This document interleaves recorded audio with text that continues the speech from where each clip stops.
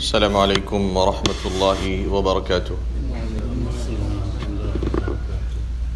الحمد لله وكفى وسلام على عباده الذين اصطفى والصلاة والسلام على سيدنا خاتم النبيين وعلى آله وصحبه أجمعين وبعد.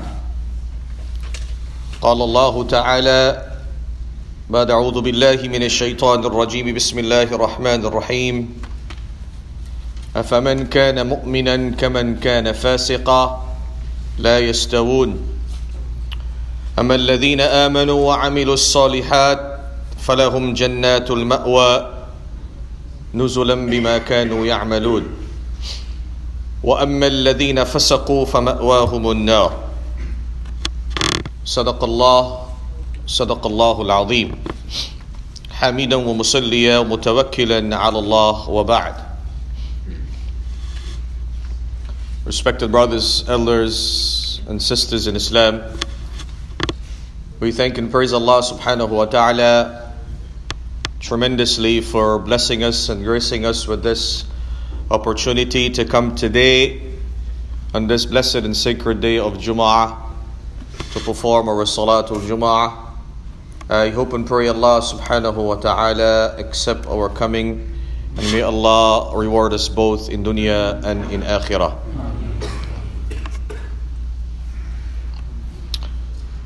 Our life on earth is pretty much like a coin.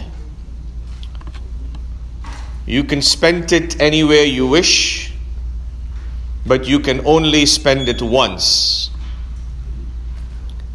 The choices of spending it are many, innumerable, but the opportunity is once. You can analyze life in 1,000 ways in your mind and in your theory. You can run your imagination and you can imagine life from all different perspectives, from all different directions. But you can only live life forward. You cannot live life backward. Whatever is gone is gone. As it says, the past is history, the future is mystery, and the present is a gift. So as human beings, we can only live life forward, going forward. There is a beautiful saying in English, a well-spent day brings a good night's sleep. A well-spent day, if you spend your day very good in doing good things, then it gives you what? A good night's sleep. And a well-spent life brings you a pleasant death. A well-spent life brings you what? A pleasant death. Otherwise, we will spend today regretting what we did yesterday, and we will spend tomorrow regretting what we did today. You know, we live in a time where a dead cell phone battery causes us more panic, more stress, and more anxiety than a dead heart. What did I say? We are living in a time and an era that a dead cell phone battery. You're traveling and your cell phone battery dies upon you. Then this causes you more panic. It causes you more stress and anxiety than your heart that cannot take any effect of any good, that dies. Allama ibn Qayyim rahmatullahi alayhi, a great scholar of the past, he says, A believer never fears death of his soul. We all know that we will die one day. This is decree by Allah. Kullu nafsin dha'iqatul maut. Everyone will die one day. So a believer never fears the death of his soul, but what he fears the death of his heart. He should fear what? The death of his heart. Because one is in his control and the other one is not.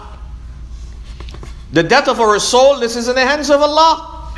وَمَا كَانَ لِنَفْسٍ أَن تَمُوتَ إِلَّا بِإِذْنِ اللَّهِ. That's in the hands of Allah. We don't have control over that. When Allah subhanahu wa ta'ala decrees our time to leave, we will go, we have to go. But this heart that Allah subhanahu wa ta'ala has placed in our bodies, the utilization of this heart in the proper manner, this is in our control.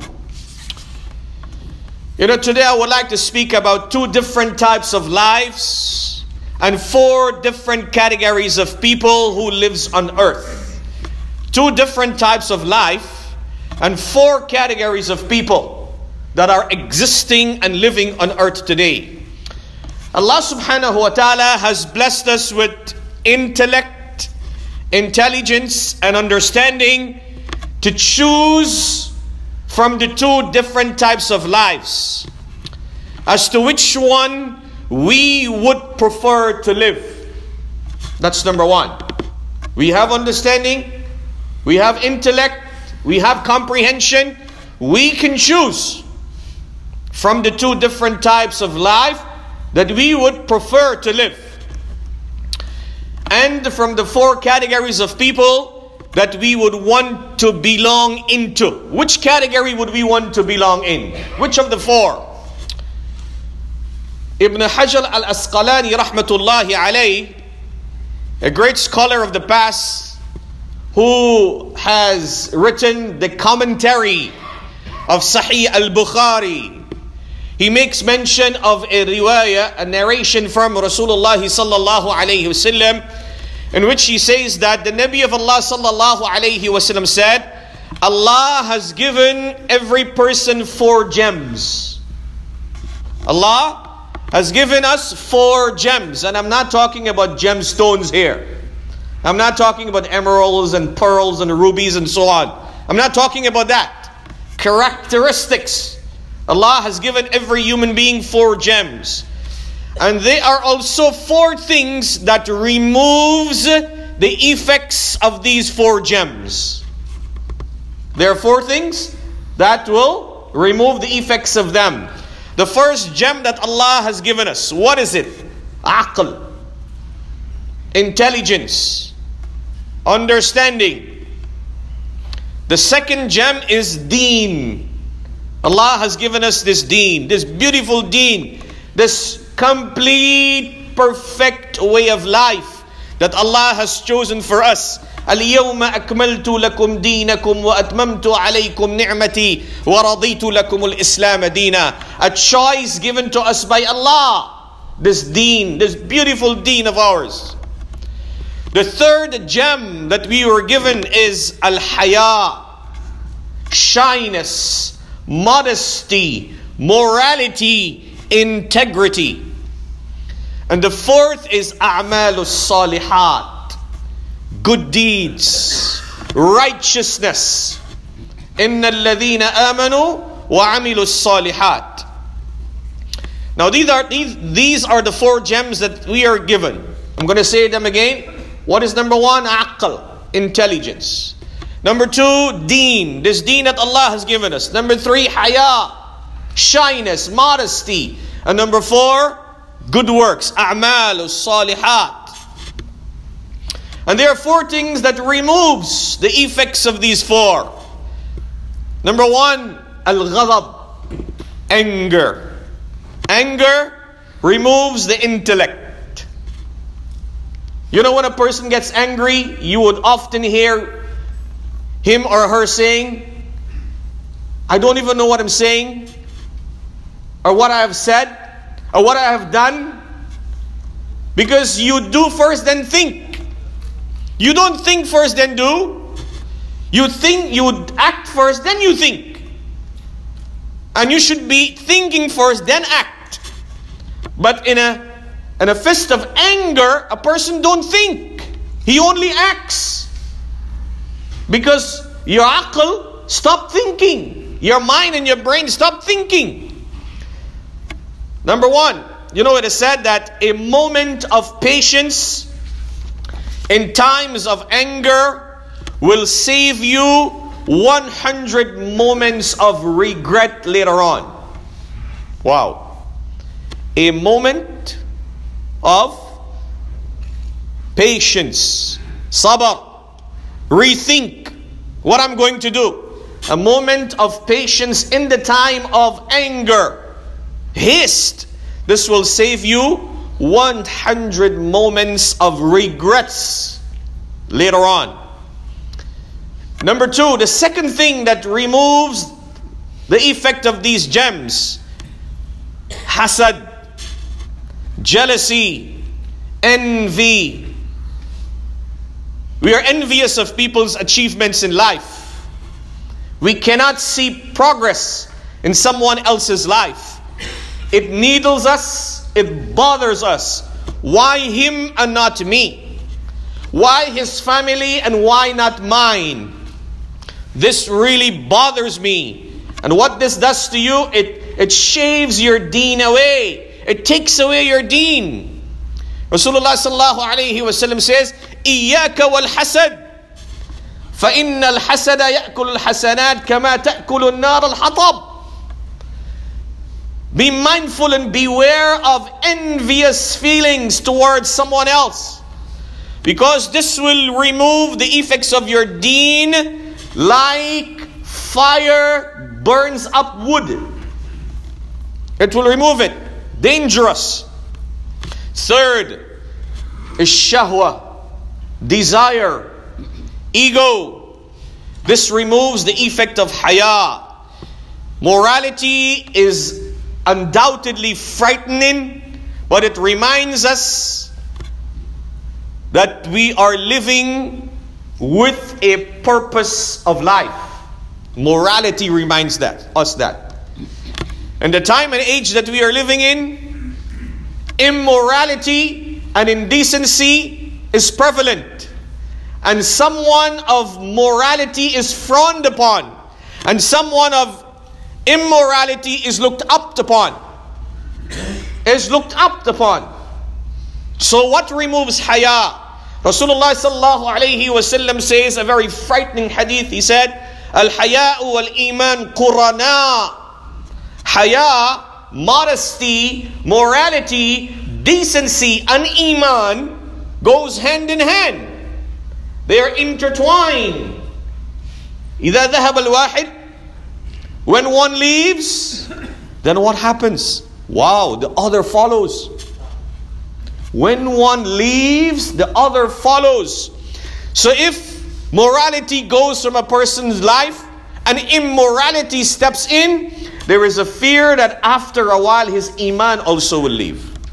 Because they move together. Al-haya'u wal-iman qurana. They go together. Number four, ghiba, backbiting.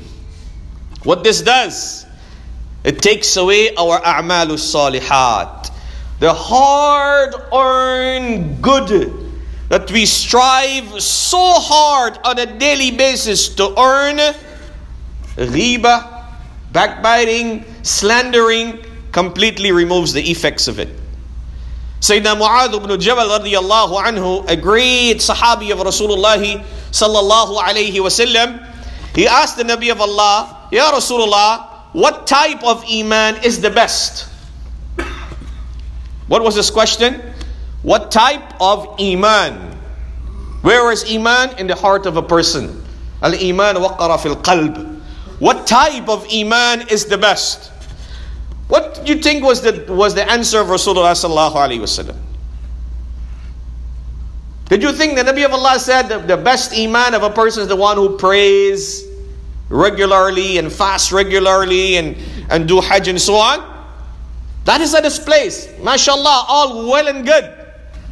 But Rasulullah sallallahu alayhi wa sallam says, Hub fillah, love, appreciate others for the sake of Allah. In spite of creed, nationality, race, whatever, love, show compassion, love to others. For whom? Lillah, for Allah subhanahu wa ta'ala. And then the Prophet ﷺ mentioned something else. He said, and this tongue that you have, use it. What was the question? What is the best iman, right? What is the best type of iman? Rasulullah is now making tafsir, and he's saying, one sign of the best iman of a person is to use this tongue for the dhikr of Allah, for the remembrance of Allah, not to abuse people, not to insult people, not to use this tongue like a grass knife that cuts everything in its path, like a lawnmower or a weed whacker that cuts everything in its path. This tongue, be careful. So he said, Ya Rasulullah, what's next? What is the next best type of iman? Rasulullah sallallahu alayhi wa sallam said that you love for people what you desire for yourself. You love for people what you desire for yourself. I think I mentioned this story before, but I will mention it again. Imam Hassan Basri rahmatullahi alayhi, a great scholar of the past, great scholar. He was a tabi'i. He learned from Sayyidina Aisha radiallahu anha and many other Sahaba. Hassan Basri rahmatullahi alayhi. One day he happened to know that someone was speaking ill of him. Someone was speaking ill of him. So he called one of his students and he said, come. He had a tray of sweet meat, sweet halwa. He said, take this sweet meat and give it to this person. Go and give it to this person. The student went and he gave it to the person who was what? Speaking ill of him. Speaking ill of Hassan Basri. He said, what is this? Where did this come from? Who sent it? He said, Hassan Basri sent this to you, and he sent a message also thanking you. Thanking you. Why thanking me? He said, you have just given him all of your deeds. You have just given him all of your deeds by speaking ill of him. So in showing appreciation, he sent halwa for you. He sent what? Sweets for you. So this is what we do. We are hard-earned deeds, hard-earned, that we strive so hard for. So it destroys our a'mal as-salihat. You know, how serious is this? I'm going to mention one more incident. Sayyidina Abu Bakr radiallahu anhu and Sayyidina Umar radiallahu anhu. Wow, the two greatest people that ever lived on earth after Anbiya. Greatest people. Rasulullah sallallahu alayhi wa sallam spoke about Sayyidina Abu Bakr radiallahu anhu. You know, he said all the 8 gates of Jannah will be calling out his name on the day of Qiyamah for him to enter through them into Jannah. While we will be struggling and thinking, let one gate call my name. I just want one out of the 8 to call my name to enter through it. His accolades are tremendous. I don't want to get into it. But Abu Bakr radiallahu anhu, Umar radiallahu anhu, they had this servant that used to cook for them in a journey. Whenever they would go in this journey, this servant would cook for them. One day, this servant, without cooking, was very tired because of the journey and fell asleep. The servant fell asleep. Both of them were in the gathering of Rasulullah sallallahu alaihi wasallam. The gathering was over. They're hungry. Now they're going for food.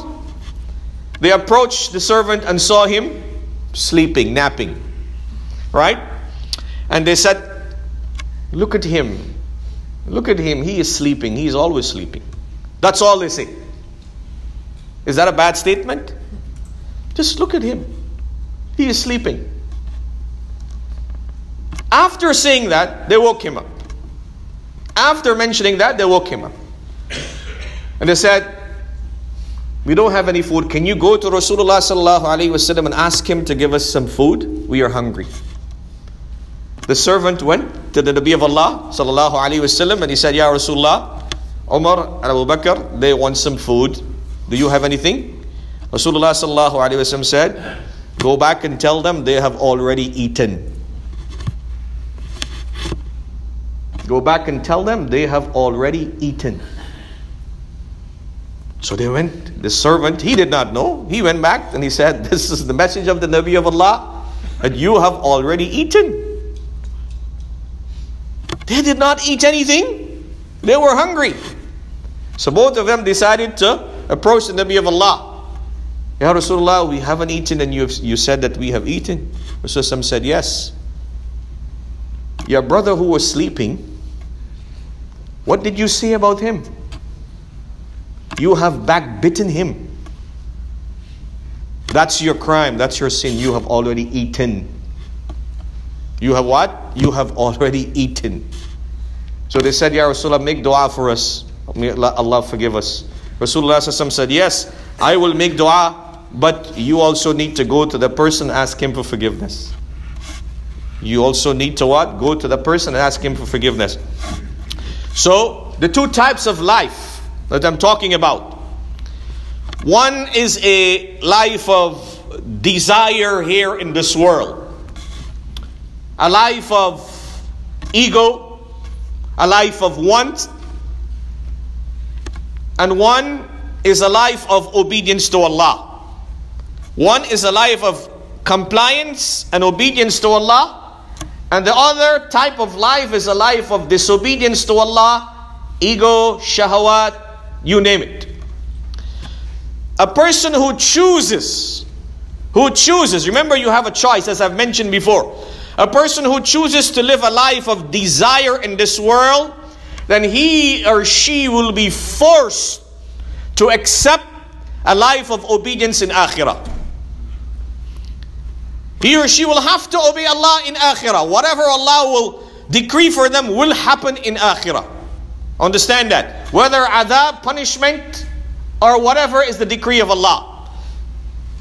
And a person who chooses to live a life of compliance and obedience to Allah in this world, for him in akhirah will be a life of desires and satisfaction.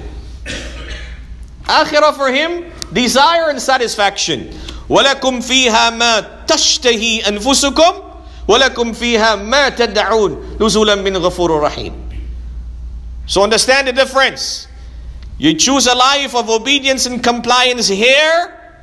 In akhirah will be a life of desire and satisfaction.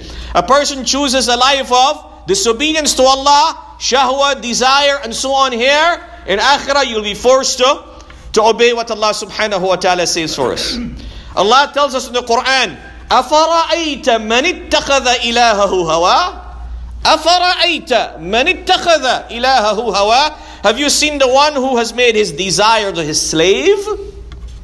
That we are enslaved to our own nafs. We are enslaved. A person who takes his desire as his Rabb. Allah subhanahu wa ta'ala mentions so beautifully in the Quran about these two categories of people. أَفَمَنْ كَانَ مُؤْمِنًا كَمَنْ كَانَ فَاسِقًا لَا يَسْتَوُونَ لَا يَسْتَوُونَ أَفَمَنْ كَانَ مُؤْمِنًا. One who chooses a life of compliance and obedience. On the other hand, one who chooses a life of disobedience. They cannot be equal. لَا يَسْتَوُونَ. So Allah now is saying what will be the result of the obedient people. فَأَمَّا الَّذِينَ آمَنُوا وَعَمِلُوا الصَّالِحَاتِ. Those who choose a life of obedience, فَلَهُمْ جَنَّاتُ الْمَأْوَى. For them will be Jannah in Akhirah.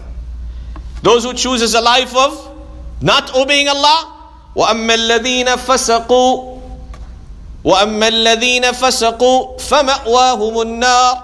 What will be their place in Akhirah? Nar, fire, Jahannam. كُلَّمَا أَرَادُوا أَن يَخْرُجُوا مِنْهَا أُعِيدُوا فِيهَا. Every time they would want to come out, they will be told to get back in. You know, when we do something wrong, We blame shaitan. Right? Isn't that so? Shaitan made me do this. Or shaitan made me do that. Allah subhanahu wa ta'ala says in the Quran also, فَأَنْسَاهُ الشَّيْطَانِ ذِكْرَ رَبِّهِ. And Allah subhanahu wa ta'ala uses the word Rabb here for Yusuf alayhi salam. How can you use the word Rabb? People have problems when you use the word Maulana. Right? Don't know what the context. Allah is using Rabb here for Yusuf alayhi salam. Right? Good. So, فَأَنْسَاهُ ذِكْرَ رَبِّهِ. The incident with Yusuf alayhi salam when he was in prison and he interpreted the dream of the person and he was released. Yusuf alayhi salam told him, make sure you mention me in the presence of the king. But shaitan made him forget. فَأَنْسَاهُ الشَّيْطَانِ. So when we do something wrong, we blame what? Shaitan. But when shaitan did something wrong, who did he blame? Who did he blame? Who did shaitan blame? When Allah subhanahu wa ta'ala asked him to prostrate before Adam, when the command came to prostrate before Adam, فَسَجَدَ الْمَلَائِكَةِ, the angels prostrated, إِلَّا إِبْلِيسِ. Shaitan refused. Shaitan refused. So, what made him refuse to prostrate? Who made him committed that sin for not prostrating? Ulama and scholars have mentioned it was his ego. It was his nafs. It was his desire. That ultimate made the devil became the devil. Allah subhanahu wa ta'ala told Dawud alayhi salam, a king of the time, لا تتبعوا الهوى فيضل عليك عن سبيله. Don't follow your desire in judgments, for you will be فيضل عليكم عن سبيله. For the injection of this will what? Will take you away from making the right decision. Right? It's a recipe of disaster. And if a person succumb to this ego, then the regrets of it will be irreversible. Irreversible. What is the result of someone who does not succumb to that? Allah subhanahu wa ta'ala says in the Quran, فَأَمَّا مَنْ خَافَ مَقَامَ رَبِّهِ وَنَهَى النَّفْسَ عَنِ الْهَوَى فَإِنَّ الْجَنَّةَ هِيَ الْمَأْوَى. One who fear the standing before Allah on the day of Qiyamah. وَأَمَّا مَنْ خَافَ مَقَامَ رَبِّهِ. That I will have to stand before Allah. You will have to stand before Allah. We all have this consciousness while living that we will have to stand alone before Allah for accountability. There is accountability here on earth and also accountability in Akhirah. This is the only thing that is twice accountability. Right? One who fears that and protects himself from a life of disobedience. فَإِنَّ الْجَنَّةَ هِيَ الْمَأْوَى. Then Jannah will be his abode. So those are the two lives. What are the four categories now? The first category are those people who makes no effort on themselves nor on others. You don't think about consequences of actions. You live a carefree life. I will think when it happens tomorrow.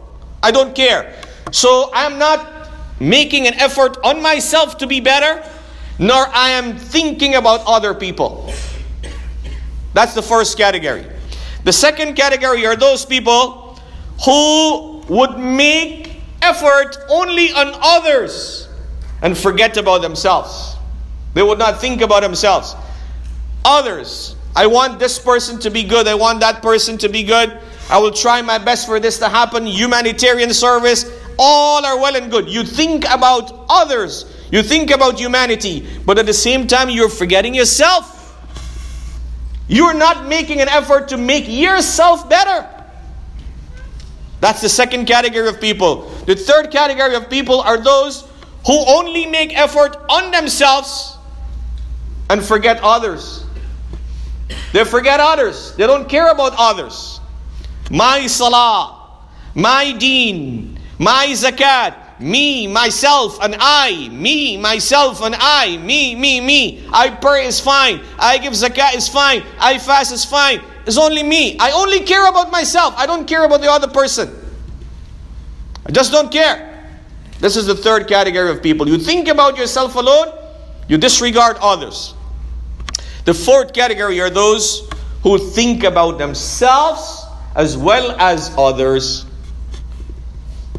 You think about yourself, you want to be better in life, and at the same time, you will make effort on others. This is the category we all should strive to be in. That we think about ourselves. And Allah subhanahu wa ta'ala mentions this in many places in the Quran. For example, Allah says, Ya ayyuhalladhina amanu qu anfusakum.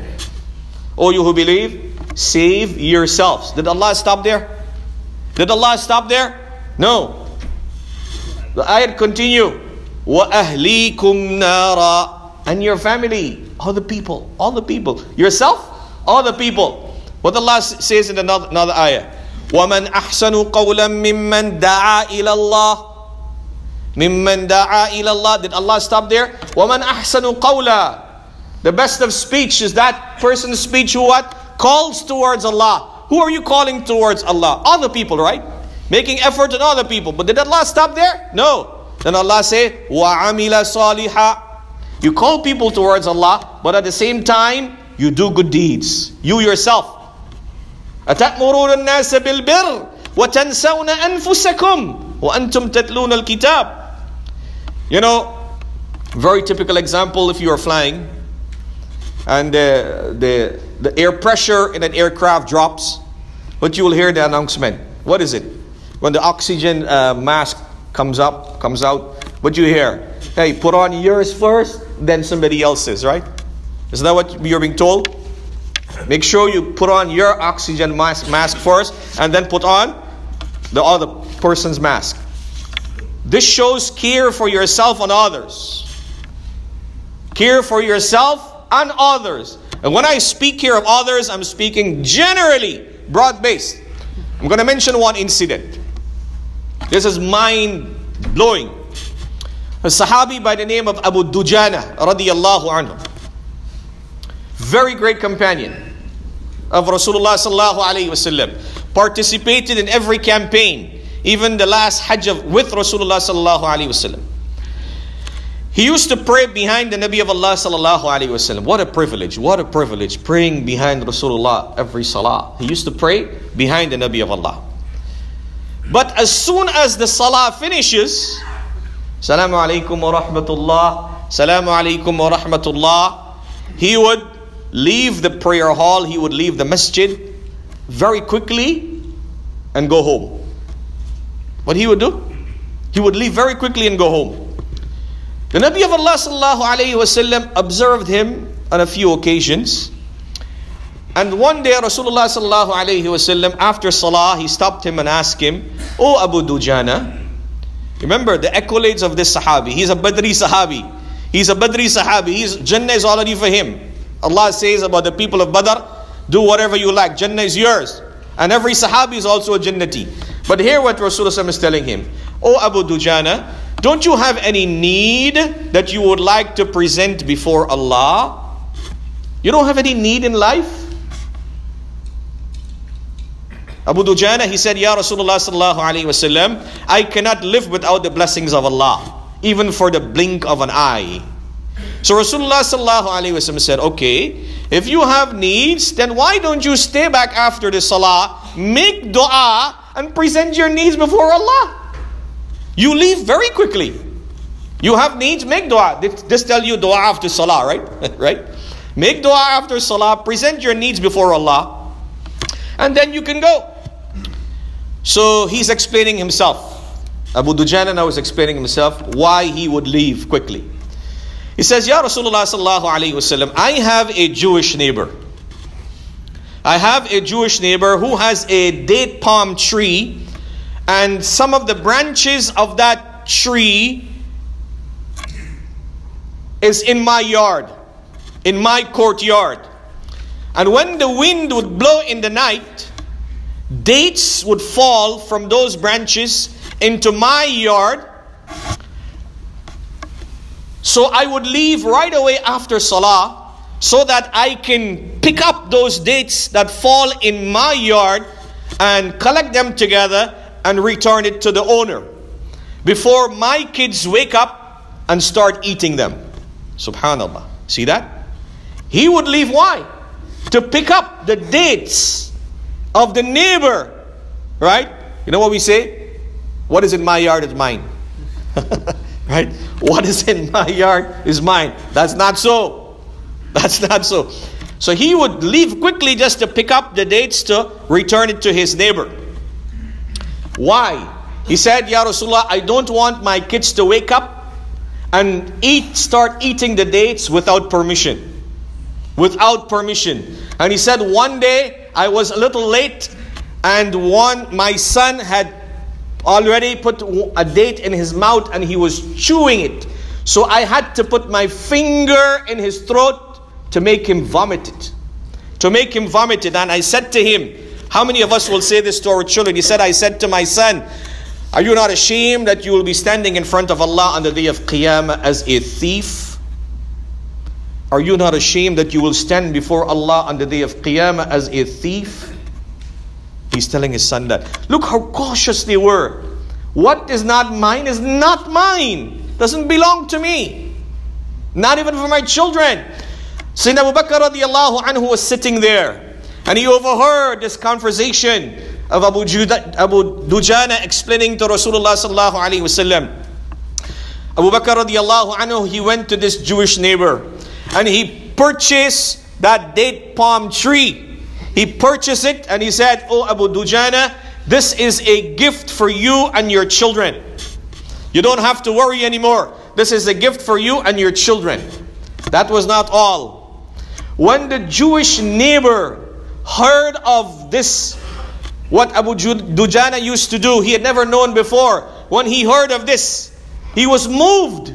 He was moved and he came with his family. This Jewish neighbor came with his family in front of Rasulullah sallallahu alaihi wasallam and he said, Ya Rasulullah, I am ready to accept Islam with my entire family. This is how Sahaba lived, and this is how they spread Islam. By their actions, they were advocate of deen because Islam was in their heart. Let me ask you and ask myself, are we advocates of this deen? Are we advocates of this deen? We should be, right? Islam, you know, we don't need to give da'wah to non-Muslims, really. We don't need to give da'wah to non-Muslims. Non-Muslims should see Islam in our lives and be impressed by us. But is this happening today? Wallahi, this is not happening today in my life nor in your life. People are seeing the opposite of Islam in our lives and running away from deen. Don't even want to hear about Islam and Muslims because of the actions of Muslims today. Huh? Because of the actions of Muslims today. How do I carry myself? Huh? How do I present myself out there in an open environment? Am I an advocate of deen? Let me ask myself that. Allah will ask me the day of Qiyamah. Nabi, I'm an ummati of Rasulullah sallallahu alayhi wasallam. Huh? What deen was reflecting in my life or no? This is what we have to worry. So we have to put ourselves in that fourth category. Think about ourselves and think about others. How others can be good. How we can be a source of benefit for people. How this can happen. How that can happen. I wanted to mention one or two more stories, but there is no time. Right? But we have to, choose one of the two lives and choose this fourth category. Unfortunately, many of us are thinking about ourselves alone. We don't think about others. To heck with the world. I don't care. It's about me, myself, and I. You know the word ego? You know the word ego? How it is spelled? E-G-O, right? E-G-O is ego. You remove the E, and what remains? Go. So we gotta go. We gotta be in the move. We gotta keep on the go. Right? This is what we have to do as Muslims, so that the world can see us differently, inshallah. And this will come through my actions and your actions. Wa akhiru da'wana. Alhamdulillah rabbil alamin. Before I close,